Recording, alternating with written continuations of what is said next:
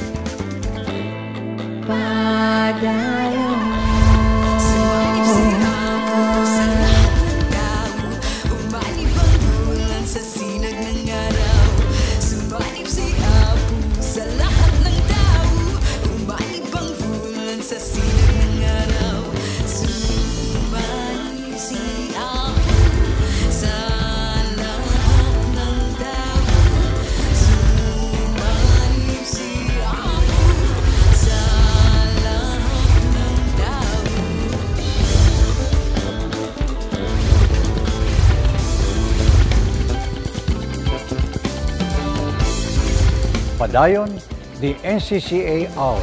Sulong na!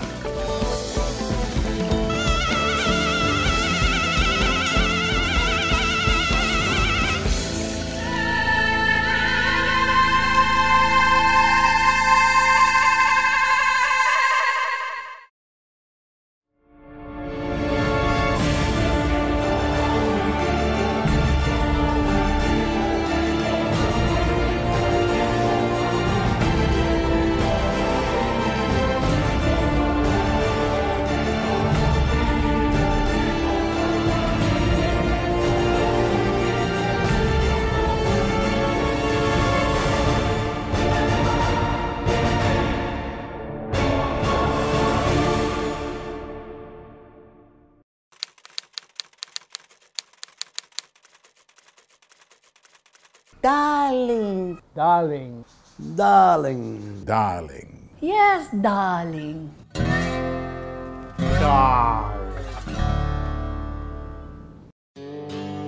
Sa ilalim ng kanyang bantog na pangalan at sagisag panulat na Quijano de Manila, Yung Quijano, nandun lahat ng letters ng Joaquin. ay nailathala ang mga iba't ibang klasikong kayamanan ng Filipinong panitikan na ang mga tema at mensahe ay nananatiling napapanahon lumipas man ang maraming taon.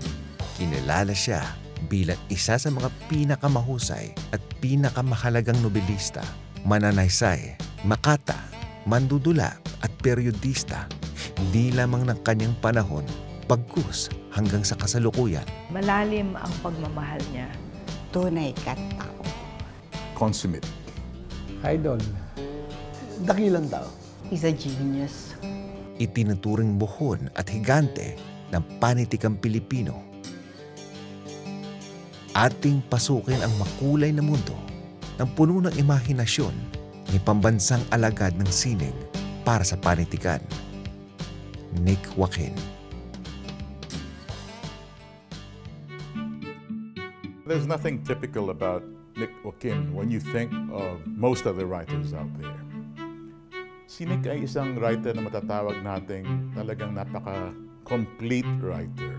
His own excellence, is what you try to imitate or try to emulate. He was a genuine keeper of memory. His writing was always elegant. Ang prose niya was very rich, Maybe partly because of his Spanish background. Ipinanganak si Nicomedes Nick Marquez Joaquin noong ika-4 ng Mayo taong 1917 sa Paco, Manila sa mag-asawang Leocadio Joaquin, isang abogado at veterano mula sa himagsikang 1896, at Salome Marquez, nagguro ng Ingles at Espanyol. Panglima si Nick o Onching sa 10 magkakapatid. Lumaki man sa pribilehyo, siya ay tahimik, mahiyain at madasaling bata.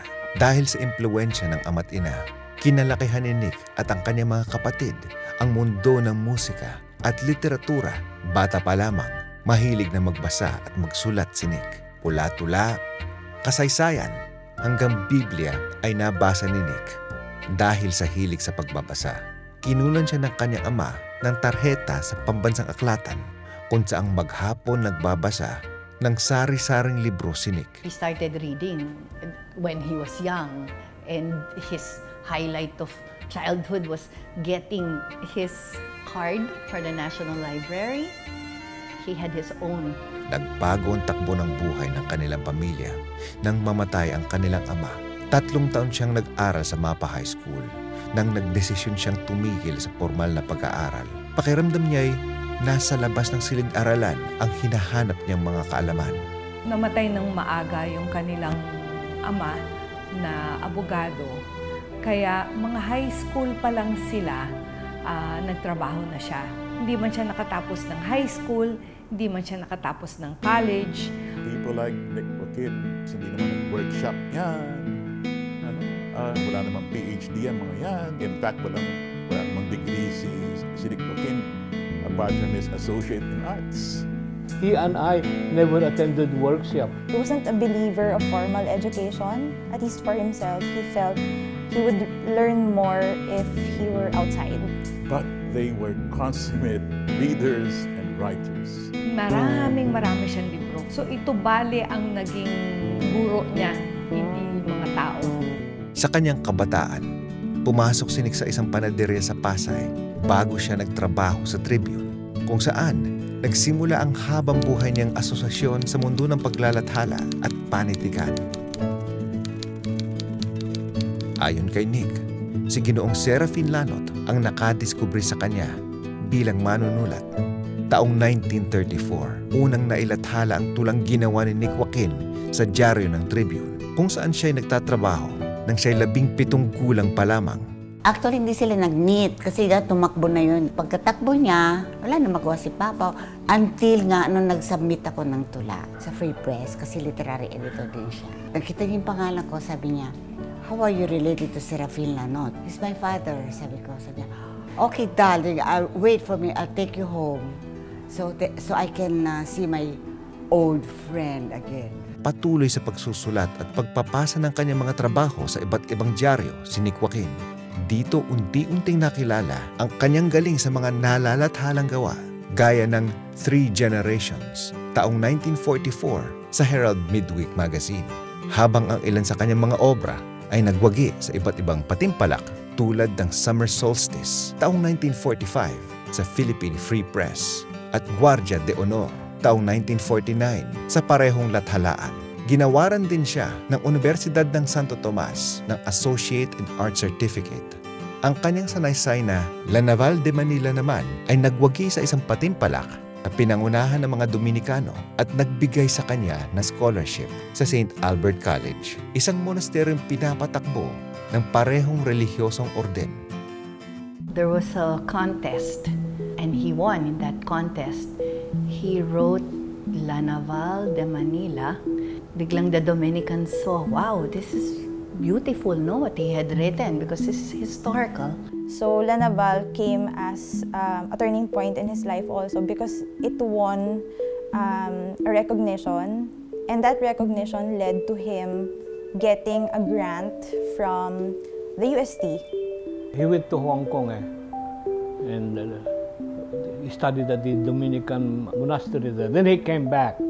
That, I believe, is when he realized he could have stayed on in the seminary. He wanted to write so much more.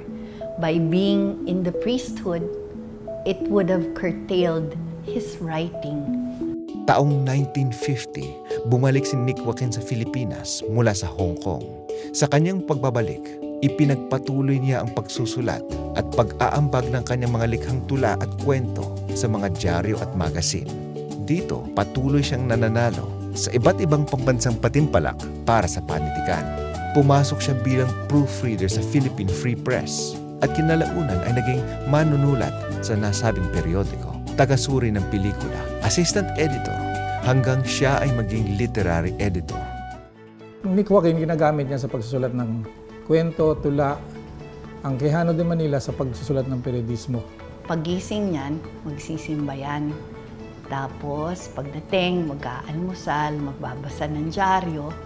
Pagkatapos, mag-umpisa na siya na magsulat. Habang nagsusulat siya, may beer siya sa tabi. Kahit na anong lasing niyan sa gabi, kinabukasan, maagang gigising niya, susulatin. Magsusulat siya handwritten. Tatanghalian yan, tapos matutulog yan tanghali. Mga 3:00, gigising na yan, pupunta yan sa opisina. At saka niya itatype yung kanyang article na sinulat sa kamay. So siya yung hindi diretso sa makinilya magsulat. Tsaka 2 daliri lang yan pero mabilis. Tapos after that, he also liked the socialization. Sa gabi, gustong-gusto niyan mamamasyal, makikinig ng tugtugin, mga music na gusto niya, kasama na yung mga kaibigan. I don't know nga how we used to do it kasi wala pang texting nun eh. Ewan ko kung paano kami nagko-communicate, magkakaalamanan yan. Oy, nagyayaya si Nick, inuman daw. Mahabang mesa.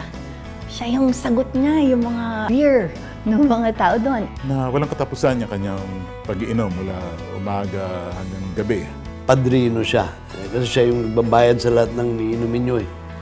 Kung saan sa kami dinadala niyan eh. Oo nga, at sabihin mo ng lasenggo siya, although hindi mo naman malalaman kung talagang lasing siya o nagkukunwaring lasing lang.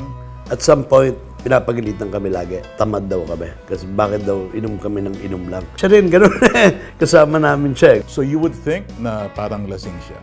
But he never got drunk. He never got drunk. He would remember what he hears and also what he says. Mahilig siyang kumanta. May isa nga siyang paboritong kanta no, na... He managed to work in all his literary friends in the lyrics of that song. Binigyan niya ng sarili niyang lyrics yan. You're the top, you're my young volcano, you're the top, you're Virgin Moreno, you're the southern side of Caballos Violin, you're Lechon de Leche, you're Escabeche, you're Nick Joaquin. Tapos tataas niya ng kanya yan, tapos yung kanyang panyang, lalo niya sinisinahan, ginagano. Pag uwi na siya, if I cannot bring him home, well, I will get the taxi in front, you know, sasabihin ko sa taxi driver, oy, sabi ko, pag-ingatan mo yan, yaman ng bayan yan, si Nick Joaquin yan. The driver usually doesn't know naman. Pag meron siyang deadline, kahit na anong oras pa siya umuwi ng itong nakalipas na araw o gabi, nandoon sa kanilang mesa ang kanilang manuskrito, tapos. Sa paglao ng panahon, lumago ang karera ni Nick Joaquin sa mundo ng panitikan at periodismo. Itinuturing siyang bilang isa sa pinakamahahalagang manunulat na Filipino mula sa tula, nobela, dula, maikling kwento, hanggang sa mga sanaysay at talambuhay. Na nagsusulat din siya ng mga libro para sa mga bata, halimbawa. Ano? At bihirang-bihira yan sa mga batikang manunulat natin. Binigyan niya pansin yung pangailangan para sa mga kabataan natin na makapagbasa ng bago at exciting na material. My favorite piece of work by Nick Joaquin is still the one that struck me between the eyes when I read it. That was his poem, Innocence of Solomon. Ito yung kanyang unang tula na nilimbag noong 1938 yata. Sheba, Sheba, close your eyes. The apes defile the ivory temple. The peacocks chant dark blasphemies, but I take your body from mine to crumple. Nahanap ko ang mismong kopya nito sa Sunday Tribune magazine. Ipinakita ko sa kanya yun. Tuwan-tuwa ako, sabi ko, Mr. Joaquin, this was your first published poem. At biro niya sa akin, naku, huwag maipakita sa akin yan, baka hindi na bumalik sa yan. Pinakakakilala sa lahat ng mga sinulat niya, yung portrait of the artist as a Filipino. Kasi pagsulat ni Nick Joaquin, 2 level parati eh. Meron storya na tungkol sa isang pamilya, pero meron ding mas malalim na kahulugan yung storya na tungkol sa ating bansa. I was asked by Cecil Guidote Alvarez, who was then initiating PETA, no? She commissioned me and a writer friend from UP, Franklin Osorio, to translate yung portrait of the artist ni Nick into Tagalog. So it was the first production of what became known as Larawan in Filipino? This gave me my own way of doing portrait sa larangan naman ng teatro, dun mismo sa Intramuros sa Fort Santiago. And it had a marvelous run for more than a year. It also featured mga artista. Tuwan-tuwa rin si Nick, and he was there every night, almost every night. That was very memorable because the main, parang the climactic scene, which features a procession na being overlooked from the Malasigan house, no? Of course, sa proscenium, hindi mo ma-feature yan, parang tinitignan lang nila. Dito, nagawa. Dahil may rampart, so meron talaga kaming prosesyon. Kasali gabi-gabi si Nick. Masiglang magsigla kasi siyempre meron muna siyang toma ng beer bago umakyat. There's another important essay he wrote, which is often quoted, entitled The Heritage of Smallness. Ang dami rin galit sa kanya dyan. Parang pinapalabas niya, ang Pilipino, may tingi mentality. Totoo naman at that time, even up to now. I tried to teach him, and I also learned from him, like for instance, the heritage of smallness. Because for all his brilliance, Nick had very little knowledge of social anthropology.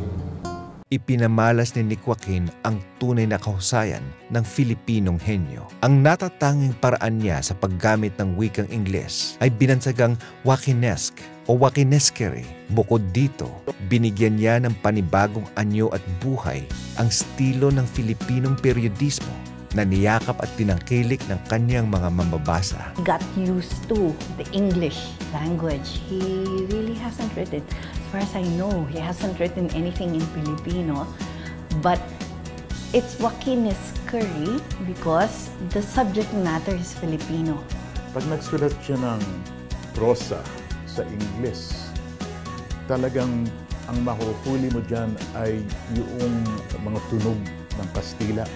Pagka makulay, mabulaklak, hindi naman nakakauyam. Pero talagang napakapuno at komplikado lang ng kanyang description ng mga eksena na lumabas sa Free Press bilang Kayano de Manila. Makikita mo dito na kontrolado yung pace ng kanyang pagre-report. Makikita mo yung biglang nagiging restrained and dramatic in its own way. Yung tinatawag ngayong literary journalism, noong time na yun, hindi wala namang ganung term, pero nagkaroon ng ganung term, creative non-fiction, o kaya literary journalism. Siya bali yung isa sa mga nag-umpisa ng ganun, na gumagamit ng literary methods sa pagre-report. Umani ng iba't ibang pagkilala, parangal at gawad si Pambansang Alagad ng Sining Nick Joaquin.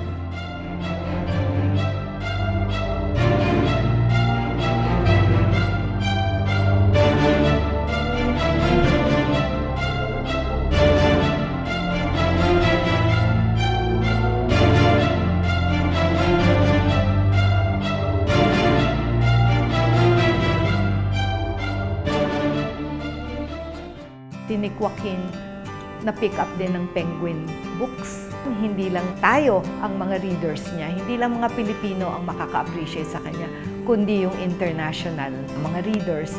Even New York Times has already reviewed him. Ang pagsusulat ni Nick transcends time. Hindi naman siya nagsusulat para sumunod sa panahon. Meron siyang sariling panahon. Ibinigay siya ng parangal na maging national artist. Nung una, his first reaction was no way. Dahil meron siyang mga kaibigan na mga nasa arts din na nakulong. Una na si Pete Lacaba. And then that idea came out na it was one way he could save Pete Lacaba out of prison. Late, ang kwento niya sa akin, ang advice daw sa kanya, tanggapin mo na muna ang award. Sa awarding makikita mo si Marcos o si Enrile, tsaka mo ilapit. So pumayag siya daw sa ganung kondisyon na. Nung mismong awarding night, kinausap niya si Enrile. narinig sila ni Marcos. Sabi daw ni Marcos sa kanya, okay Nick, this release will be part of your prize. The following day, na-release na ako. So ito yung kanyang advokasya na dapat merong free voice, free press, at dapat ilabas yan. One of the things he did as a national artist, he was able to get his medallion. What he did was he gave it to La Naval. It is now in Santo Domingo. Ang mayamang panitikan ni Pambansang Alagad ng Sining Nick Joaquin ay di lamang sumasalamin sa nakaraan ng Pilipinas. Ang mga ito ay nagpapakita din ng malalim at mahalagang kabatiran ng isang henyong manunulat sa kasaysayan at kamalayan ng kanyang bayan. His book on history, A Question of Heroes. Meron siyang series na ginawang articles about heroes, mga national heroes ng Pilipinas. I think that is his, insofar as his journalism is concerned, I think that is his best. We agreed on Rizal. We disagreed on Spain. Ayan. Kasi Nick was a Hispanophile. And everything that we have that is good came from Spain. I disagree. As a matter of fact, I would always arguments by saying, Nick, never forget the Spaniards killed Rizal. Tradisyunal siya. He had these views on Filipino nationalism that other writers never had. Malalim ang kanyang thinking, malalim din ang kanyang nationalismo.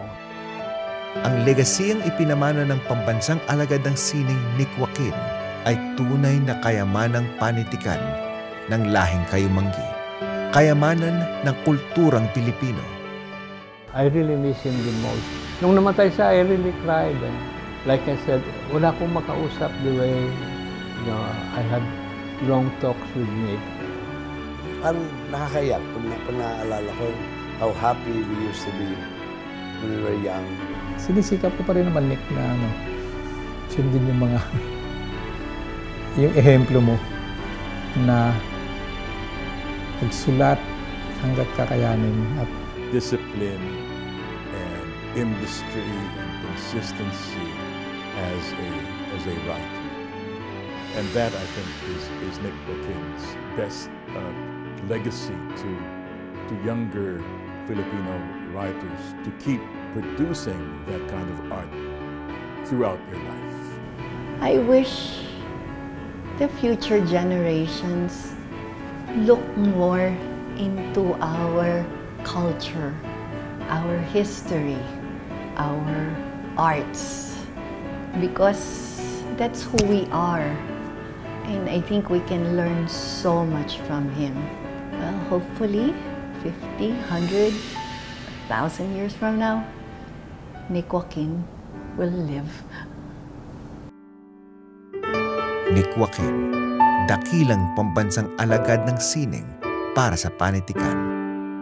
Sagisag Kultura ng Pilipinas.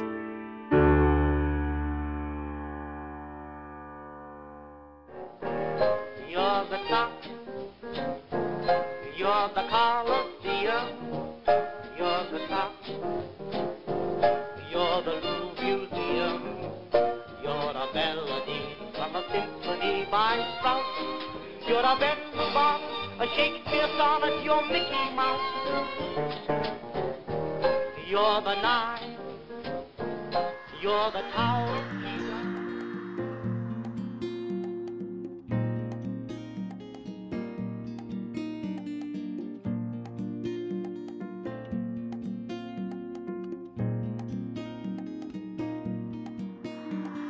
Ako ay Pilipino, lahing matapang, lahing matalino, nalakbay ko ng mundo. Walang unos o bagyo sa aki gugupo, lahi ng matatag. Ako ay Filipino. Ako ay Filipino. Ako'y makadiyos. Ako ay Filipino. Ako'y makatao, saan man makarating, sino mang makapiling. Aangat ang galing, habang buhay, Filipino.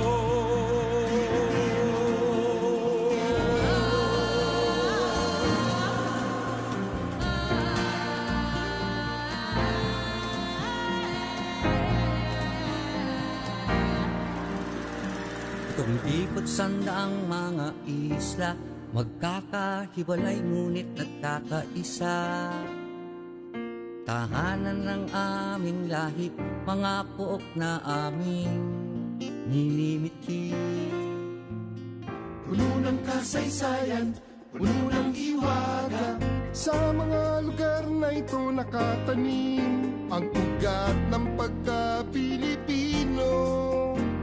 Ako ay Pilipino.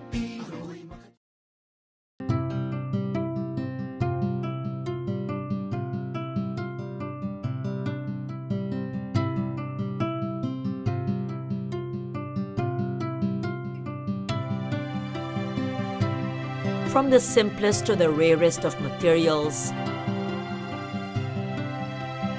from the barks and fibers of plants to the densest of hardwood, from paper and clay and precious metals to that most wondrous substance, a mind in flight, expressing itself in a torrent of words. These are the materials from which our traditional artisans and craftsmen have built solid and grounded traditions. Fragments of a nation waiting to be made whole. By men and women who bring an entire culture and knowledge system into their creations.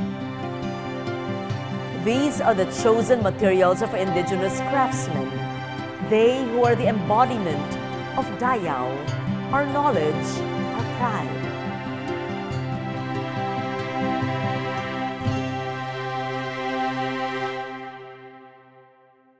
Welcome to the third season of Dayaw. In the next 6 episodes, we will unfurl textiles, caress the surfaces of wood and stone, relish gold and ivory. We will watch as beautiful objects are made from fibers, metal, clay, and paper. We will meet the minds that make of all these materials the expressions of a culture.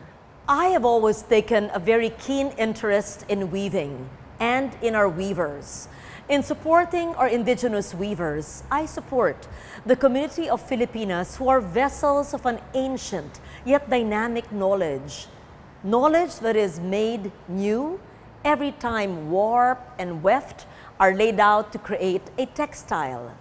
In this season's first 2 episodes, we hold up to the light the expressive fibers of distinct cultures, as well as the strength and resilience of the weavers who make these into a tapestry of life.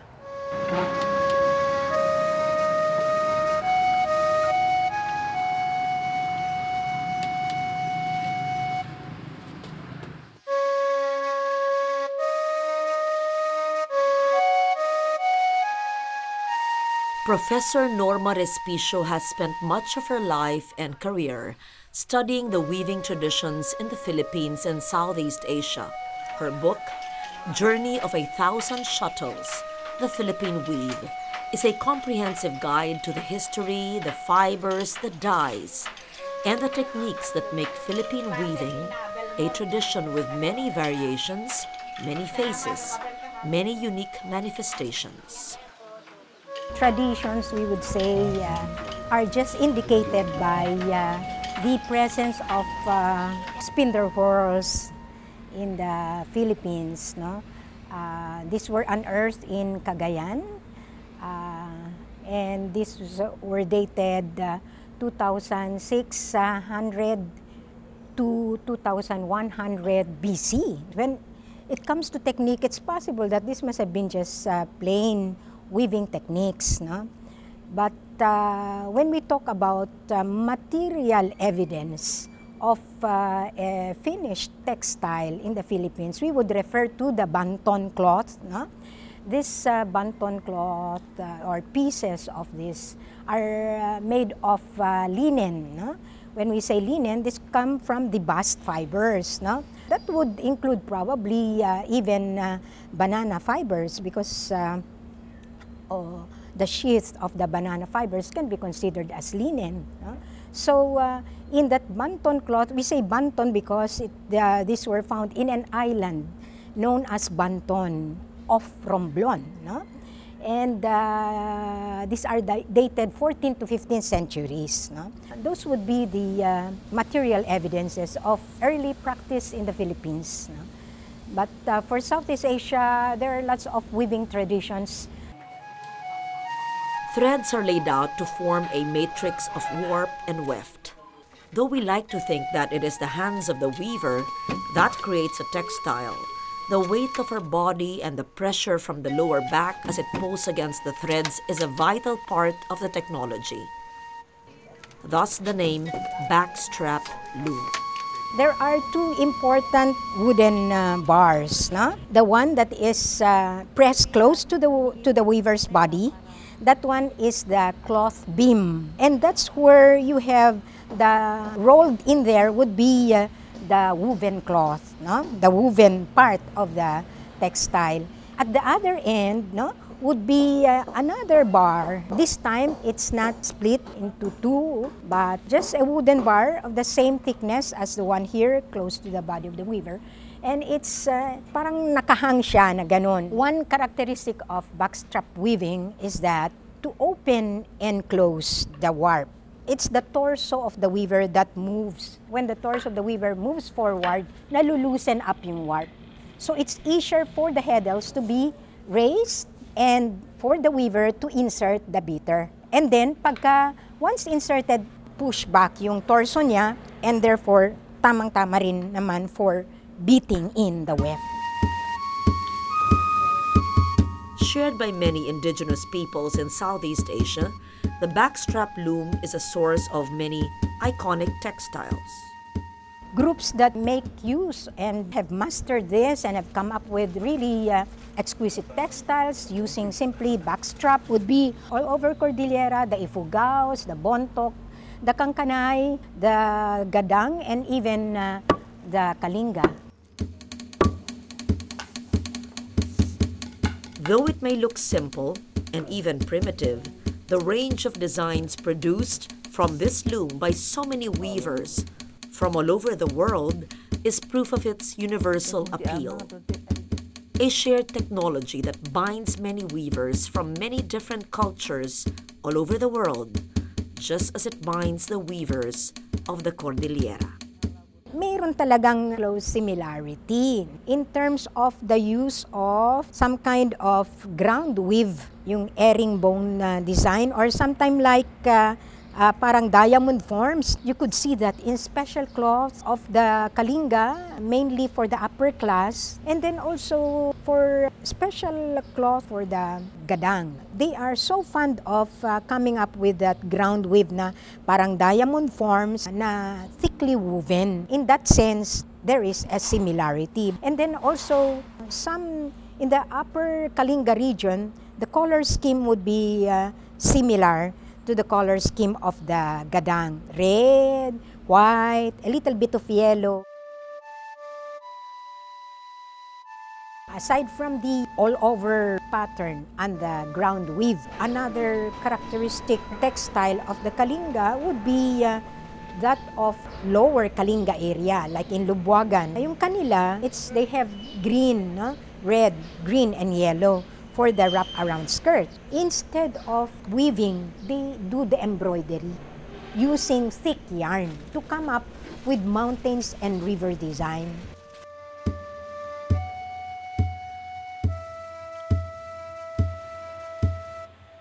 One characteristic of Gadang weave, which is only seen among the Gadang, the use of tiny white beads. These are all put together just like a bundle or a bunch. And then these are meant to decorate the end part of their edges of the belt or seam of their blouse or their shirt, because both men and women use upper garments, barawasi for the women and cotton for the men. No? They wear upper garments, and on the edge of these upper garments, there would be several tiny beads attached to those hem and edges of the upper garment. They also use parang red and yellow tiny pom-poms, no? attached to their woven garments. Those would be the characteristic features of gadang, which cannot be seen in other Cordillera cultures. There seemed to be a kind of giving valuation to all these trade beads. We don't see them produced in the Philippines. Some of them Mediterranean type of beads. No? So these are given so much importance in gadang dressing up.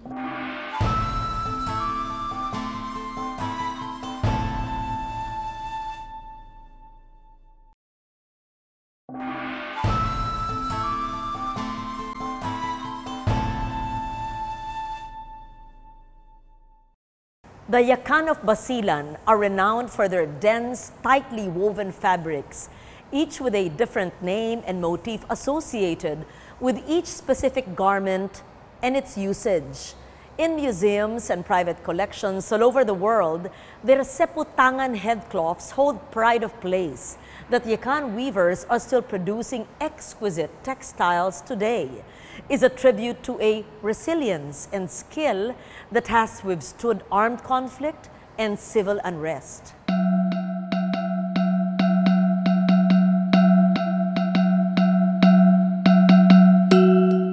The Yakan weavers make sinulaman. Both the men and the women wear trousers. And the sinulaman has the greatest warp count, no? All over Philippine textile weaving traditions. It has the most number of warp. In a 2-inch cloth of that sinulaman, there would be not just 100 warp yarns, but would be 300 or 500 warp yarns, no? Such that for 1 foot sinulaman cloth, probably one would have more than 1,000 warp yarns. So they have the finest and pinakasiksik, no, na weaving. And in their sinulaman, they make supplementary warp design patterns like hourglass, no, or what we call rice mortar design, and diamond form, or what we call the mata-mata design, no, or rice grain design. While the women, other than wearing trousers, they also, over the trousers would be a wrap-around skirt, which they call the pinantupan. That wrap-around skirt exhibits flower and leaf designs, no? But a little bigger than the pinantupan hourglass and diamond forms. No? So, but this time, instead of warp, supplementary warp design technique, it is supplementary weft design technique being used here. The most beautiful of all would be their saputangan, their headcloth. That one, it's done in supplementary weft technique, but it's called pick-up design technique. And it's closely similar to what we could call tapestry weaving. In that saputangan headcloth, there would be a central design, usually a triangle or a square. The whole composition would be symmetrical, balanced and symmetrical. Generally, this would all be geometric forms. No? Ang saputangan po, may isang mata, may 5 mata, may 8 po, hanggang 24 po. Ang ibig sabihin po ng mata, yung diamond. Yung ginagamit naman namin para sa damit, pagalbato. Maghabi doon sa kahoy, tapos ilagay dito sa susen, ilagay dito sa sud. Nagumpisa na. Ito, bibitan ng pangalan. Ito, gungin. Ito, bayre. Sisimula po, maghani. Pag nagtapos na maghahani, dito. Pinapasok lang dito. Nuwa. Sinuaan. Sinuaan. Pag sinuaan, magpag. Pinagpagan. Design. Gawa ng pinenean ni. Nowadays, the Yakan weavers produce a lot of these table runners, no? Around mga 2 feet in length and maybe 1 foot in width, no? Sometimes longer ones would be used as shawls, no? So the design technique used there would be very similar to the design technique of the Lao people and the thigh. So this is something like a combination of warp float and weft supplementary design. Ngayon po kasi ang ginagawa po namin, naggawa kami ng loom, pinapawib po namin sa mga ibang bata para po matuto sila at saka tinuturuan po namin sila kung paano. Tulad po ngayon, may mga pamangkin po ako dito, dalawa, nag-weave po sila sa akin. Ako po ang gumagawa, tapos tinuturuan ko sila, sila ang nag-weave. Pinatayo namin tong village para ma-maintain yung customs and traditions ng mga kuan, lalo na sa weaving ng yakan. Halimbawa man makita ng iba, ma-appreciate nila yung gawain namin. Ganun po. Ma-maintain, mapalaganap, para makita na hindi lamang dito sa Pilipinas, kahit sa buong mundo na ma-appreciate nila yung ginagawa namin.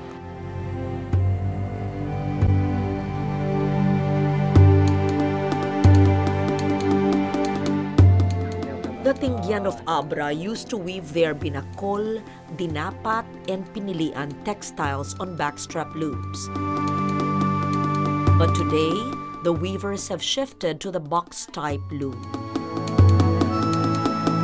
According to history books, the very first pedal loom, the whole thing is framed with hard wood, no? And it is square or box-framed loom, no? But the important part of that would be the treadle or the pedals, no? So instead of the body of the weaver going forward and backwards to open and close the warp sheds, it would be the treadles or the pedals that would, by pushing them down and up and down, somehow there would be the opening and closing of the warp yarns. No? The weaver, as they say, would have more convenient working method in the box frame loom.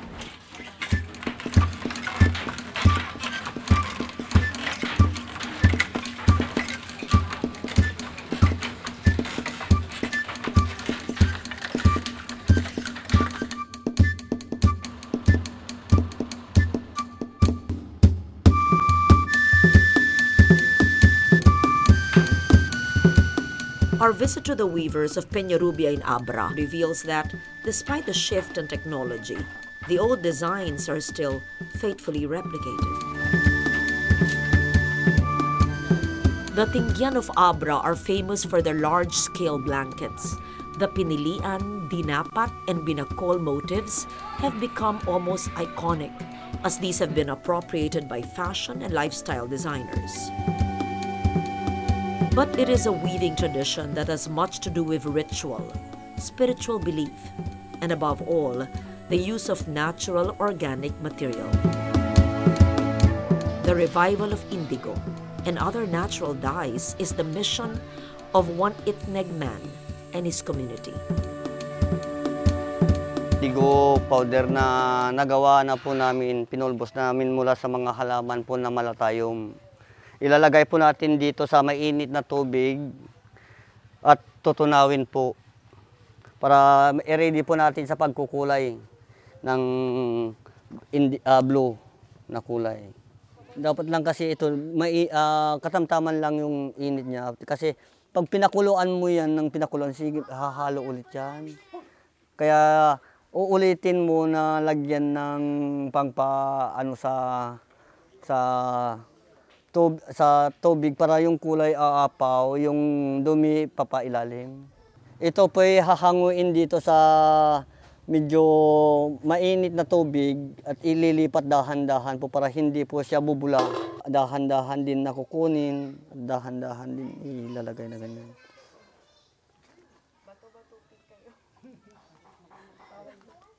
Pagkatapos ito na po yung ito hindi na po natin lalagyan ng mordan para sa pagkapit ng kasi ang indigo po kahit hindi mo siya lagyan ng pampakapit, kakapit at kakapit pa rin yan.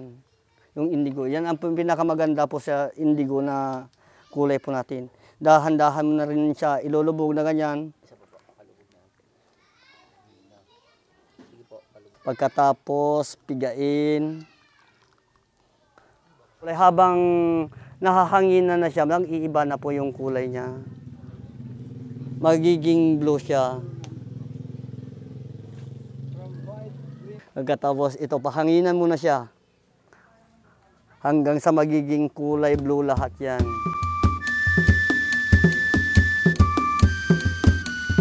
In our weaving history, indigo, it was one of the important exports to the West, to Europe, and even to Mexico until the later half of the 19th century. Yung production niya siguro as a commercial or a cash crop, medyo it bumaba, no? But the local weavers continued to use it, especially that somehow, as I said, parang there is a kind of value given to natural deep blue hue. Parang to them, usually find women or men wearing the deep indigo. This would be people who are of higher social class. It had a value somehow expressive of the higher social status of the person wearing.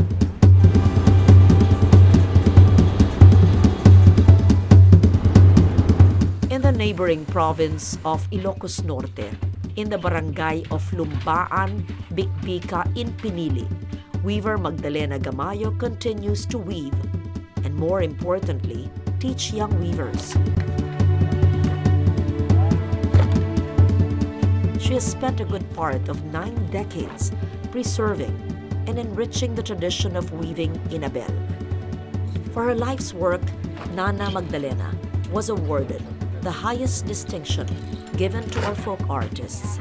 She was proclaimed a recipient of the Gawad Manlilikha ng Bayan in 2012.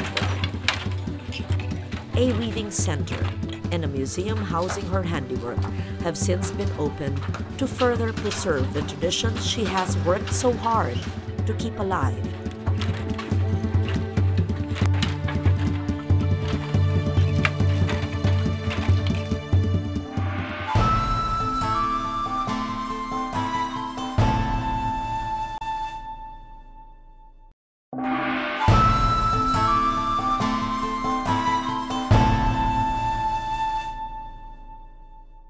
So far, we've only explored the world of weavers who work with cotton.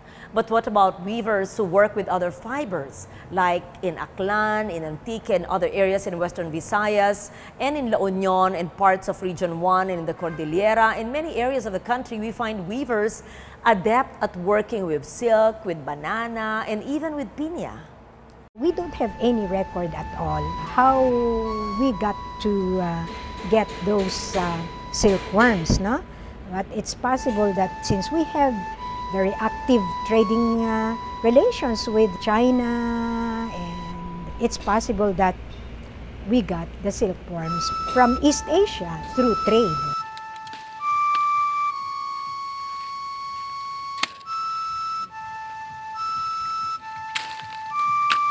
Piña, it is the finest of all fibers. It's really even finer than that of a strand of hair. It's very distinctly Philippine because the fiber can be gathered only from a type of pineapple, which is what pineapple plant, which grows only in the Philippines. And in particular, this is the red Bisaya variety. The pineapple, the abaca, and cotton, no? Those are the top 3 fibers used in the Philippines.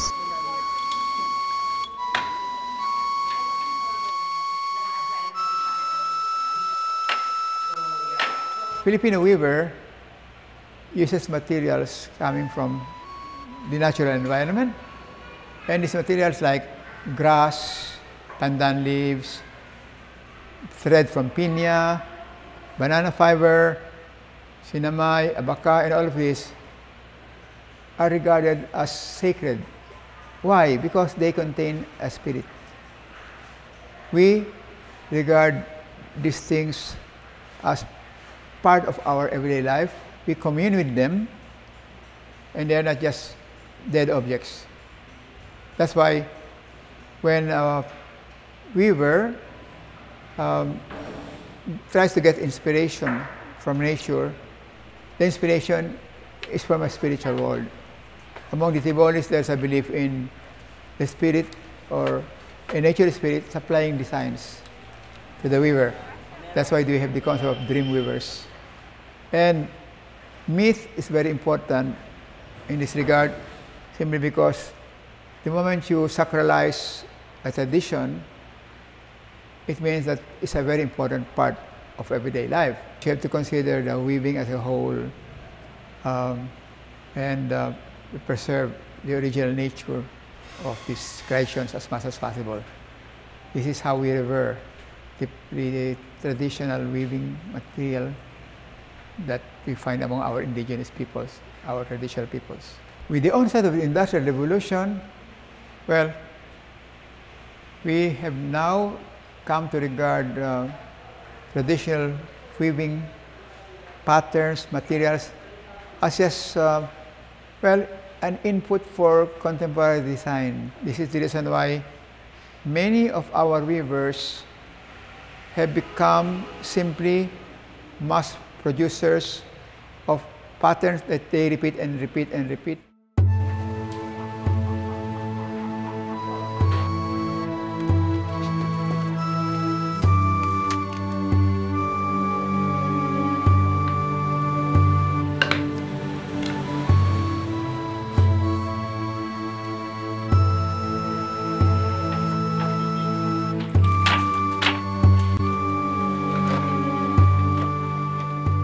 With such a rich tradition and a continuing heritage of weaving expressive fibers into even more expressive textiles, how can we support our weavers?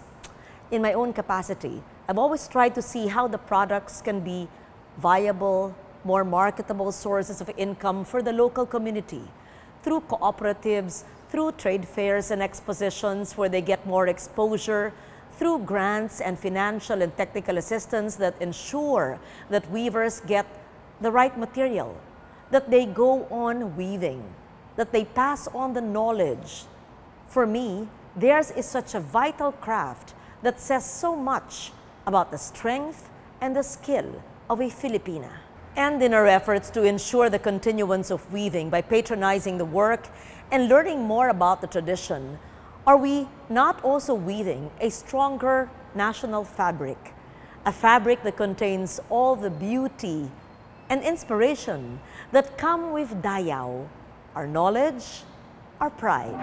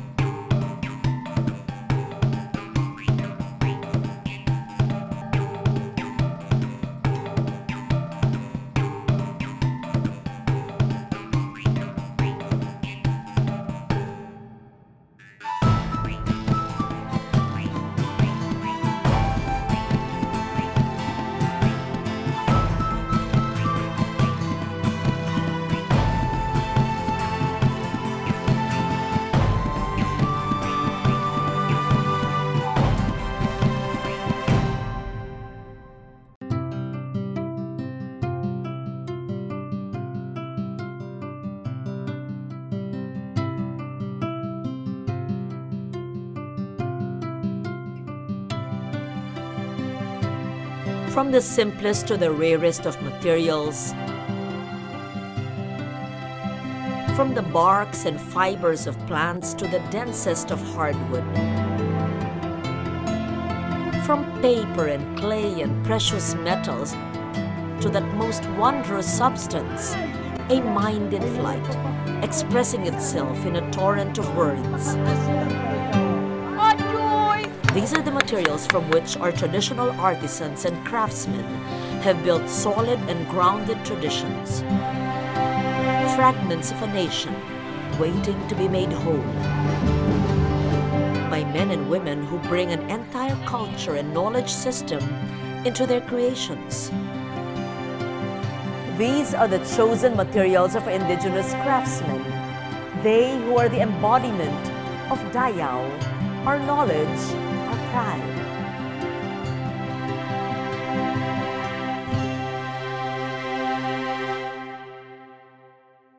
The second part of expressive fibers takes us beyond places where cotton, silk, and piña are used, and into the hills of Lake Cebu, where a master weaver works abaca into stunning textiles. We also go beyond our standard ideas of weaving and fibers as we explore baskets, palaspas, and the underappreciated jewel of our weaving tradition, the banig of Basilan, Palawan, and Samar. Weaving fibers, from cotton to pandan, from silk to nito, into textiles, baskets, mats, and utensils. It may seem complex and confusing to modern-day Filipinos, but for others, like the Tiboli weaver Barbara Ofong and other weavers we feature here, weaving is second nature, a means of expressing identity and celebrating life itself. Like the deceased Gawad Manilikan ng Bayan awardee Lang Dulay, Barbara Ofong is a Tiboli weaver who has mastered the difficult art of weaving abaca ikat. It is difficult, first, because abaca fiber is more laborious to process and to prepare than cotton, and because ikat weaving demands a technical precision where the abaca threads are tied and then dyed before being laid out on the backstrap loom. Only when the dyed threads are laid out on the backstrap loom does a semblance of a design emerge. And only when the weaving process has been completed will stunning and integral textiles emerge, designs and motifs all from the dreams and imagination of the weaver, passed on from generation to generation. Abaca can also be considered like linen, because when we say linen, it's actually fibers coming from the stem. So since the fibers of the abaca come from the sheath of the fibrous banana, then that can also be linen. Suitable for textile weaving because it abounds in, well, the plant itself abounds in the Philippine islands, from Mindanao, Visayas, even Luzon, but even Tagalog, southern Tagalog area. There have been production of abaca textiles. The term ikat is actually a Bahasa Indonesia term, which of course also being used by Malaysia, and now it's the term used all over the world, in textile world, when we talk about tie-dye resist. Ikat is tie-dye resist design technique. Most of the Mindanao cultures in the Philippines use ikat as the design technique.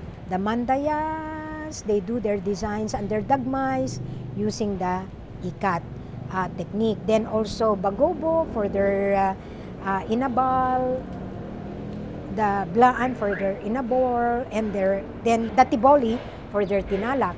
In reality talaga, no, ikat seem to be practiced, no, by almost all cultures from north to south. For the Tiboli and the Bagobo and also the Blaan, they usually come up with abaca ikat textiles that are of smooth texture, very pliant, smooth texture, well-defined forms, no, design forms, meaning the colors, it's not crooked or not spilling out of the design form, no? So it shows that there is a high skill in the tying itself and also in the dyeing. Weavers or the people involved in the production of this abaca textiles, no, have really mastered, no, the dyeing process itself, the tying and dyeing, plus the whole process of textile weaving and even the finishing. They go through all these textiles, go through finishing, except for the Mandaya, no? The Mandaya and also Subanen, they don't, their abaca textiles do not go through finishing process.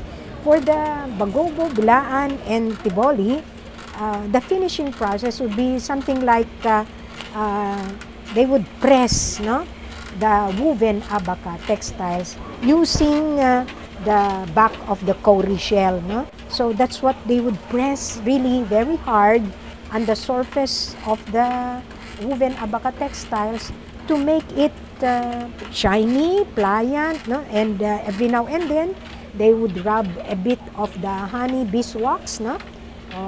Or the beeswax. They would press, or they would apply that on the woven textiles and then press the surface of that abaca ikat textile with the use of the back of the cowrie shell.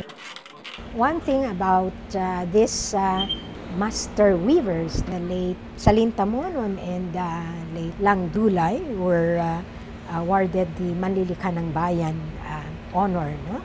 They are really dedicated textile weavers, no? Very dedicated. They never use commercial dye. They only use natural dye. For Lang Dulay, for example, she is really the master of designing. No? She can come up with designs that are so intricate, just like the phoenix design. How can one come up with the phoenix? Or, you know, we all know that the phoenix is a mythical bird with the intricate plumes, no? Depicted with intricate plumes. And that's what she produced in some of her textiles. The works of Salinta Monon and Lang Dulay, Barbara Ofong, and also Hilda, also Tiboli. They're really very good weavers, very smooth surface, well-defined design forms, no? And shiny and pliant. While the animist Tiboli used the ikat method to embellish the abaca textile, the Islamic Tausug used embroidery influenced by Chinese motifs but thoroughly indigenized. A visual language of ochre scrolls and floral designs embroidered in silk threads on satin. This is a distinctly Tausug art of habul tiyahian embroidery.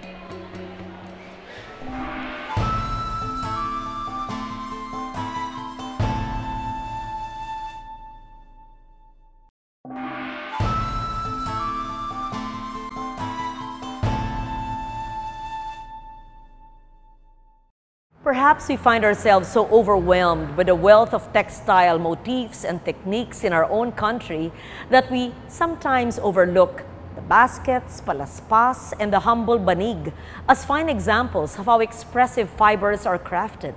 These are functional, yes, but they also express a high aesthetic standard. Humble, yes. Dignified, of course. And always reflecting a people's sense of functional beauty.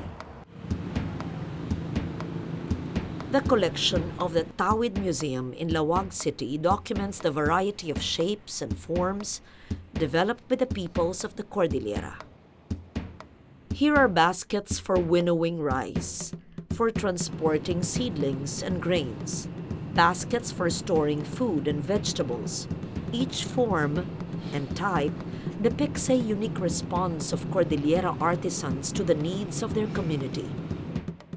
Weaving fibers is so deeply ingrained into our culture that we often overlook the crafts that are most endearingly connected to our own lives. Perhaps because the materials and finished products are ephemeral, we often take forms like the palaspas and the banig for granted. One scholar, Elmer Nocheseda, has devoted his life to studying these forms. His two books, Palaspas and Rara, document the wealth of these ephemeral crafts, as well as the knowledge and skill of the anonymous craftsmen.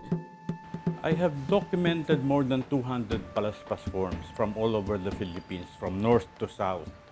And it involves different kinds of palm leaf art, from utilitarian to decorative. Those palaspas forms that are used for packaging rice, and those palaspas forms that are used as games, as toys, and those palaspas forms used in rituals, in dances, in prayers, in decorating altars, and in offertory rituals. Palaspas in the present form has been limited to the Palm Sunday rites that we are been used to. But in old dictionary, in the 1613 dictionary of Tagalog by Father Pedro Sanlucar, palaspas was given a very broad meaning. It's not only the palm that is used to decorate the churches in the Palm Sunday rites, but it includes also all the palm leaf art that could be made out of the leaves of coconut tree, of buri, of pandan, and other leaf material. Those of us who have slept on a well-made banig remember the experience in tactile, sensual terms. The worn smoothness of the woven surface, the smell of fibers, the touch of the frayed edges. The banig is one of the few woven artifacts that most Filipinos know and respond to instinctively. The variety of mats and designs found all over the islands is a testament to its appeal. We have a very pervasive mat weaving culture in the Philippines. Almost from north to south, we have a mat weaving tradition. It is basically because we have plenty of natural materials that lend themselves to mat weaving. The different areas in the Philippines can boast of a particular mat based on the mat weaving material available in that area. The most common material is the pandan. The next is the buri. The basic technique is the 1/1 or the simple mat weave. And this is present in all the mat weaving areas in the Philippines. But some weaving cultures have intensive culture of mat weaving that they have created different techniques to form different designs. Like the sama of Tawi-Tawi, they make use of the splicing technique called tinabit. Mat weaving is a way of life. It cannot be taught in school. You have to be there in the community to learn and to understand the mat weaving. And mat weaving is imbibed. It's a tacit knowledge that one acquires from her grandmother, from her mother, from her aunt, from her sister, from her relatives. It's passed on, tradition is passed on.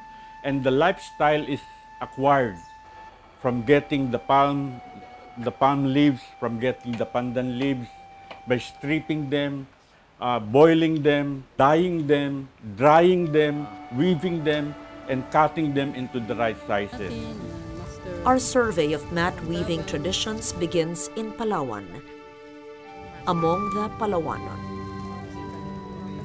some of the best mats are found in Palawan. When you go to the south, you could see the mats made by the Jama Mapun. And they have created beautiful mats because they have a very beautiful source of pandan leaf material. The Palawan people have access to bountiful supply of rattan. These beautiful mats are integral in the life of the people of Palawan. For the Jama Mapun, they use it as the mat for their prayers during Sala. So mats have meaning in the lives of the people of Palawan.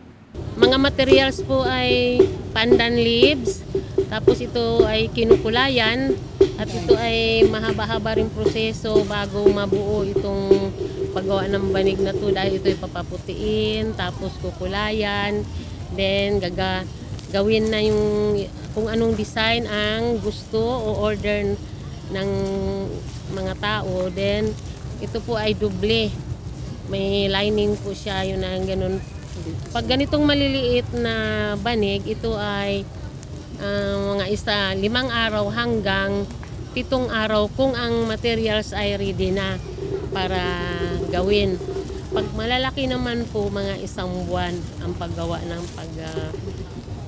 ng banig nito, na tulad nito kalaki. the Yakan are renowned for their dazzling and complex textiles. The geometric motifs found in their seputangan textiles are also echoed in their banig. The Yakan weavers make use of a lot of colors, as you could see in their woven textile. And in seputangan, they use varied colors, and they apply it also in their mats. What is very nice in their mats is they make use of asymmetrical patterns. It's not typical grid-like designs that is predominant in most mats. And you could see this asymmetrical beauty mats of the yakan. Yun ang nagturo sa akin, nanay ko, na ganito yung paggawa sa kanya. Yun ang ginagawa ko, yung turo ng nanay ko. O yung mga weavers sa pamilya namin, yung kapatid ng nanay ko, mayroon din po matuto maggawa ng banig. Tapos yung anak niya marunong din. Kaya na ganito, nabuo ganito, imagine lang po. Sa isip namin lang kinukuha yun. Yung ganito kami naggawa, isip-isip namin lang yun.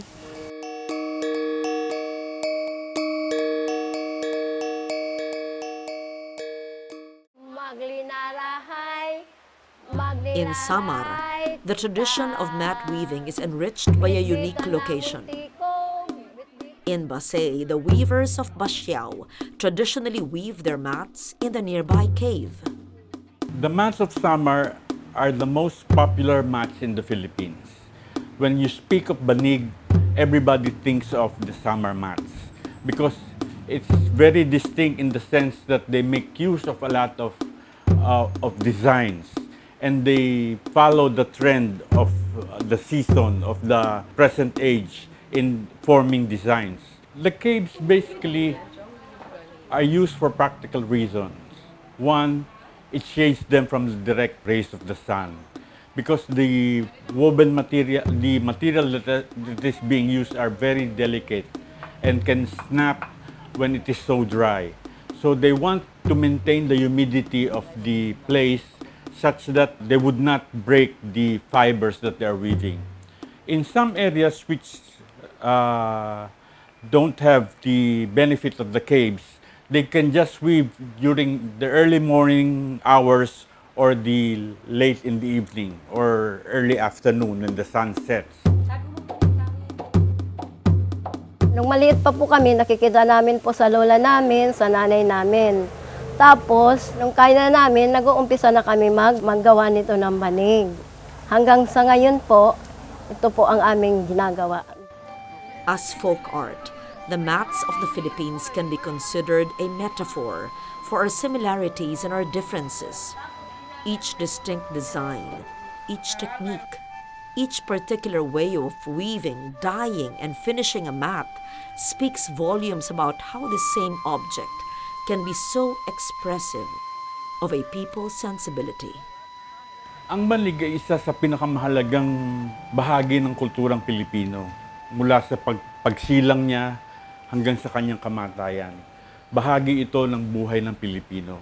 Walang ibang bagay sa Pilipino na ganitong ka-pervasive ang binibigay na halaga sa buhay ng Pilipino. Unfortunately, yung mga nakatira na sa syudad at na malayo na sa gawa ng banig ay nakakalimutan na ang kahalagahan ng banig na ito.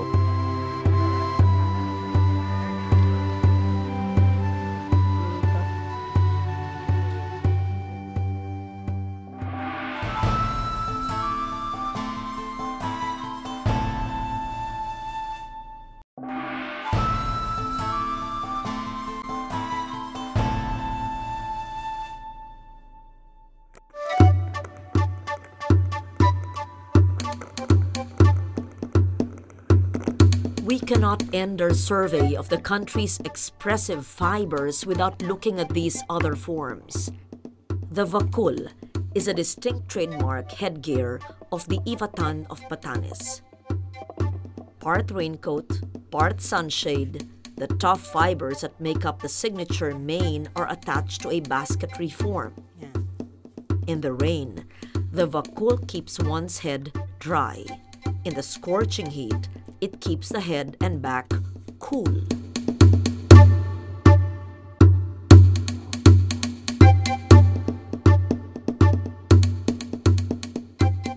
Paggawa kayo ng vakul, ito ang unang gawin. Ganyan. Para mapino yung leaves niya. Maging fiber na, ipapatuyo na. Ito na. Ihihiwalay na. Yung bakol, ito ang umpisa niyan. pambabae. Ito ang umpisa sa ulo. Yung abaka, yan ang pag ano yan, ibabalot yan ng sa abaka, yung buyaboy. Ganyan.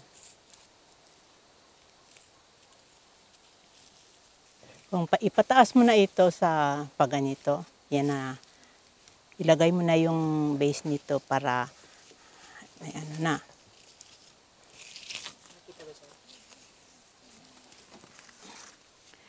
Ito ang abaka.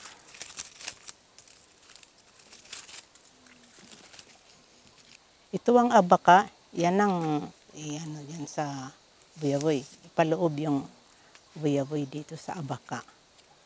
Tapos, ipabuhol sa lubid para may teknik ang buhol nito. Igagamit ang abaka dito sa bakol para maano yung buyaboy dito sa katawan ng bakol. Para matibay. Ito ang isang bakol na ito, yung large na bakol, 1 linggo ang paggawa nito.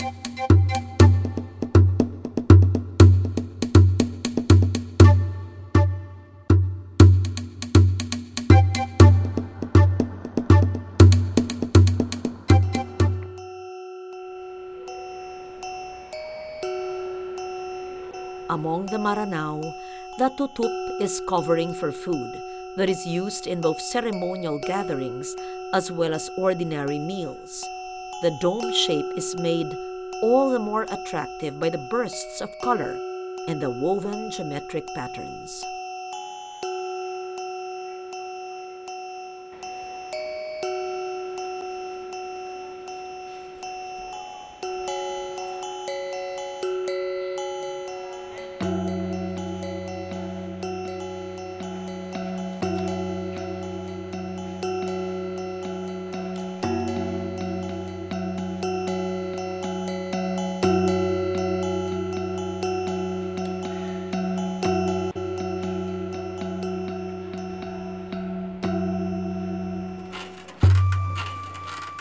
We began with textiles and clothing, then on to baskets and palaspas, banig, and headgear.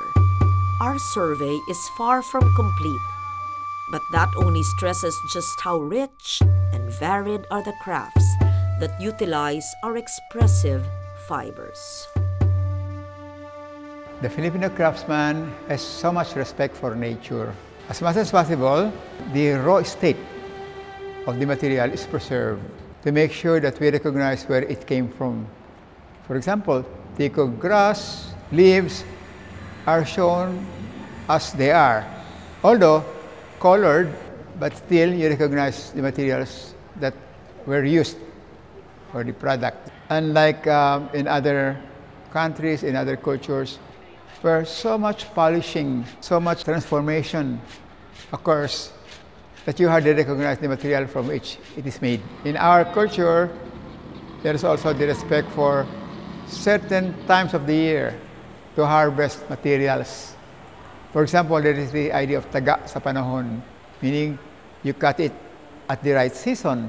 There's also the tendency on the part of our traditional artists to gather materials that are just lying around, and also leaves that are just were being blown by the wind, twigs, they are used not only for firewood, but for materials, for the creation of art. So in general, there is a respect for nature, to preserve the natural look of the material, and also not to destroy the ecology by getting only those things that are in excess in nature.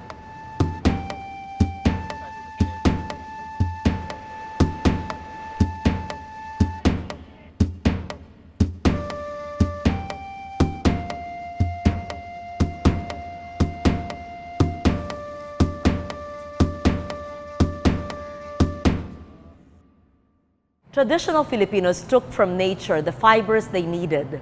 They wrapped themselves in the weaves of their own creations. They lived with baskets and containers woven with grace and resilience. They rested, bonded, and slept on fragrant mats. So doing, they enhanced their lives with their own handiwork, their communities made stronger by the shared experience of creating and living with the work of their own hands. More than just craft, it was a way of living, a lifestyle bound to the earth, to the community, to the ideals of beauty and even comfort. A life lived with Dayaw, our knowledge, our pride.